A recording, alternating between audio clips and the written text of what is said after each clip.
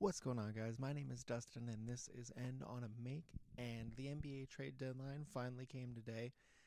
We were a little concerned, NBA fans, I should say, were a little concerned that it was going to be kind of a dud. I mean, we'd heard a lot of rumors, there was a lot of big names floating around, but it was really late in finally, I guess, kind of starting. Really, I mean, we had a couple moves. Obviously, the huge James Harden trade. You have the Bucks getting PJ Tucker last week, little things like that.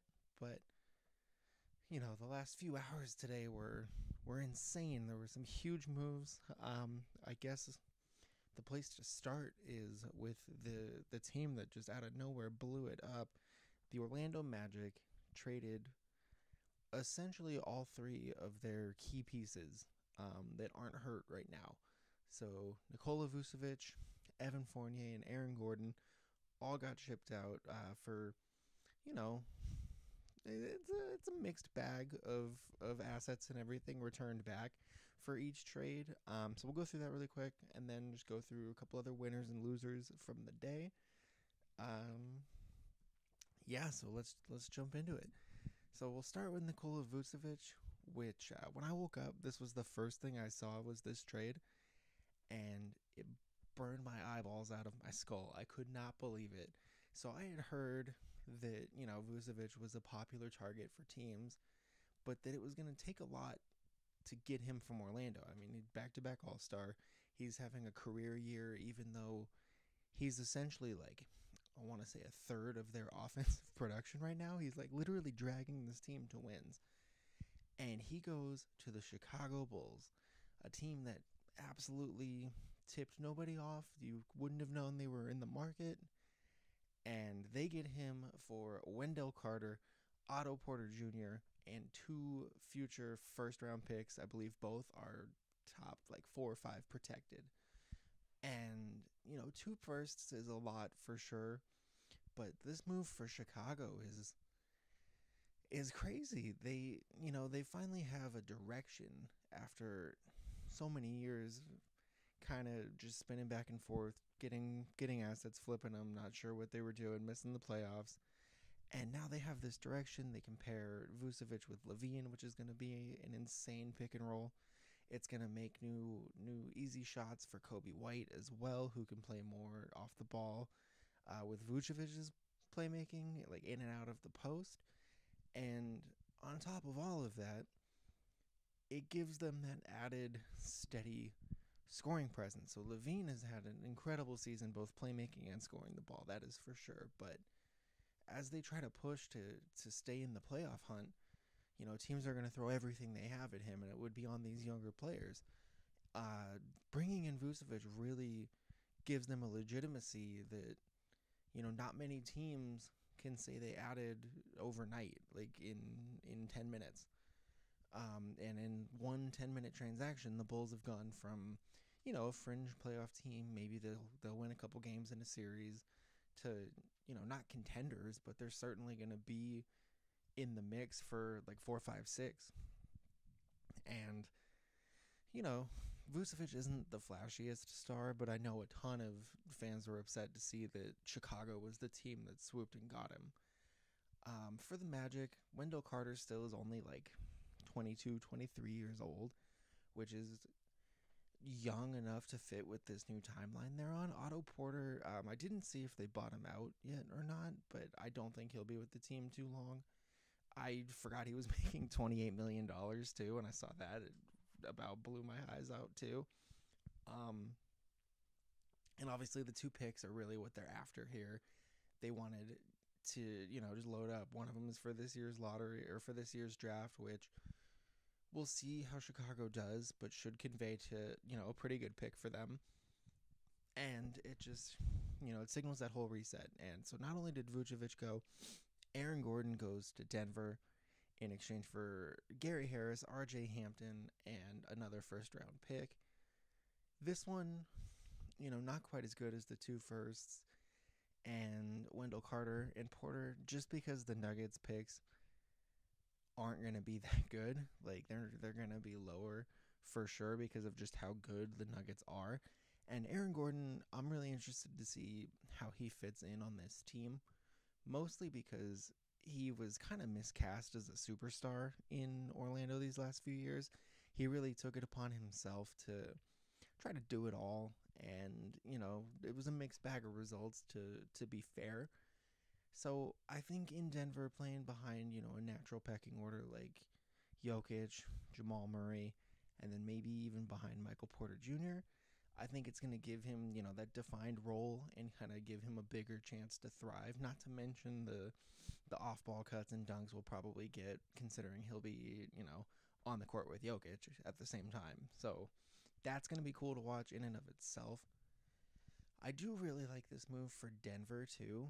I think they absolutely win in this scenario. The only thing that sticks out to me is it feels like this was like a tax to replace Jeremy Grant. I don't think they expected Jeremy Grant to go to Detroit and just completely light it up like crazy.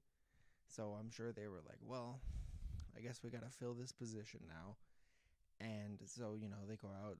Getting Gary Harris off the books is big as well because he has been very, very inconsistent in the lineup the last couple seasons. And he's still making like $20 million a year.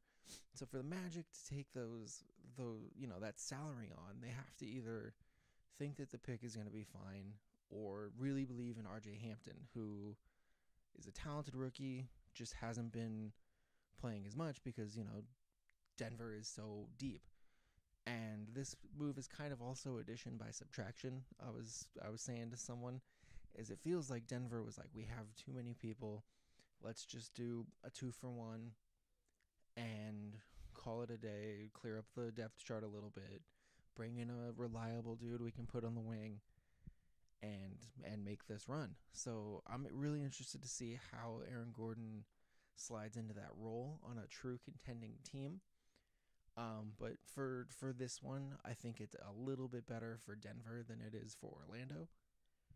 And then there's the last one, which I'm sure teams are absolutely kicking themselves over, which is Evan Fournier to the Celtics for Jeff Teague and 2 second-round picks.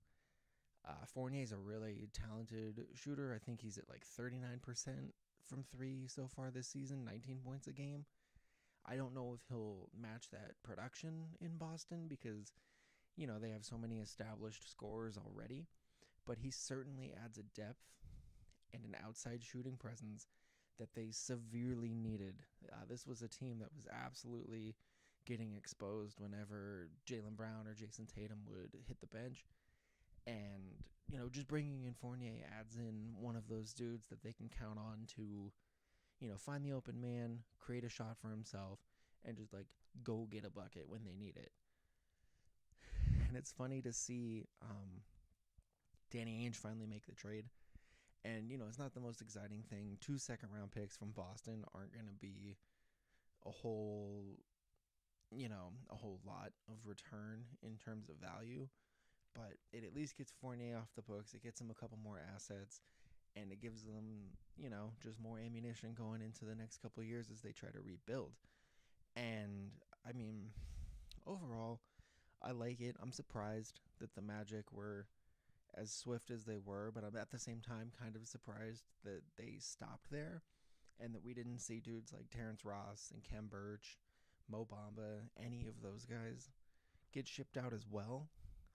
But maybe there's long-term plans there.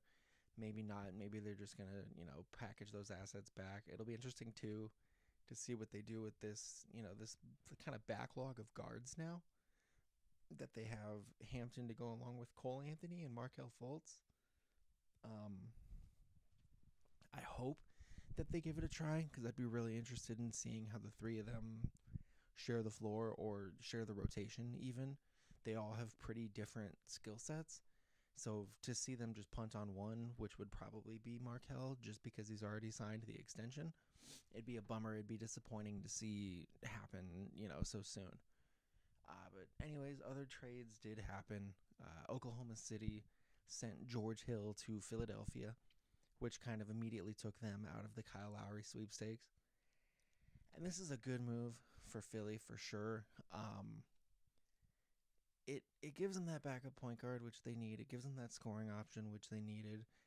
And for Oklahoma City, you get the sense that they want every pick in one of these drafts, because now going forward they have 34 total picks in the next 7 drafts, which is absolutely insane. You like they're going to cycle through 2 or 3 teams worth of players by the time they're done with it, or they're going to throw all of these assets at someone and go get themselves another superstar. But I can't wait to see what they are going to do.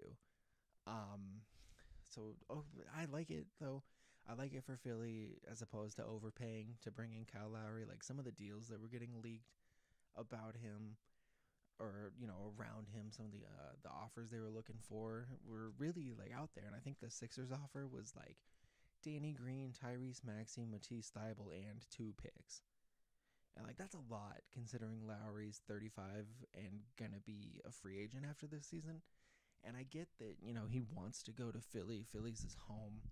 That was one of his like destination teams, but like he got George Hill for basically nothing, and he gives you a veteran presence that can score and keep the young players calm. It's like, is he gonna go win you as many games as Kyle Lowry? Maybe no, but assuming Embiid gets back and everything's fine and people stay healthy, it's not like George Hill's going to be out there losing games for him either. We saw the presence that he brought to Milwaukee, even when he wasn't exactly like lighting it up. So I don't know. I really like the value of it for Philly a lot more than if they had gone all in to get Lowry. Even if Lowry does have that championship pedigree, which also, so Toronto, at the end of the day, they make a move, they send out a Raptor, but it's not Kyle Lowry. It's Norman Powell, who was another name that just absolutely heated up over the last couple days with trade speculation. And they send him to Portland for Gary Trent Jr. And this move makes no sense to me. Well, it makes sense to me. I can see what Portland's thinking, but like, it's such a lateral move. So Norman Powell right now is the 3rd best 3-point percentage in the league. He's having an unbelievable season. He just had like 50 a couple games ago, or last week I want to say. Like he just went off for a career night a couple weeks, like a week or so ago.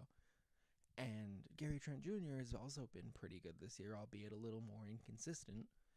And it just seems crazy that Portland would flip him. I know Trent is coming up on restricted free agency, so maybe they were thinking, oh, we can't afford to re-sign him. We might as well get the asset back in Norman Powell. Or they were thinking, hey, we need more consistent outside shooting because Dame and CJ are so good at getting open shots for guys. Nurkic is coming back, and he's so good at that too.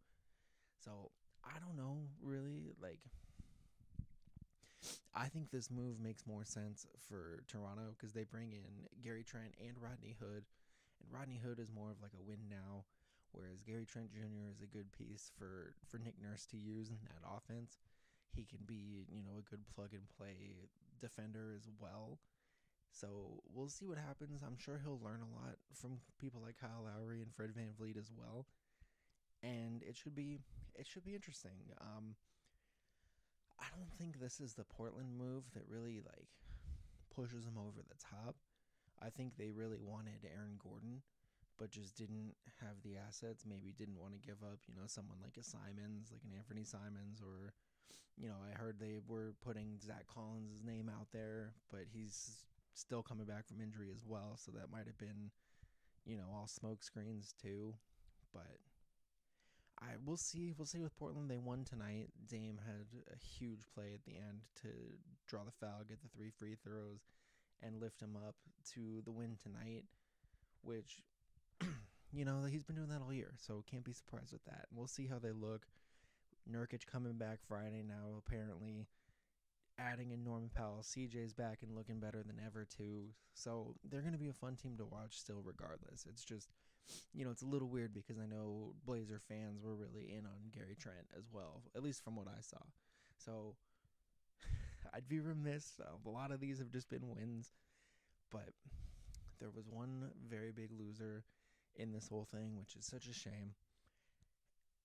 And it's the Houston Rockets. I can't believe the way the Houston Rockets have mismanaged this whole thing. They send out Oladipo, finally, to Miami, the team he's been linked to since he was still in Indiana.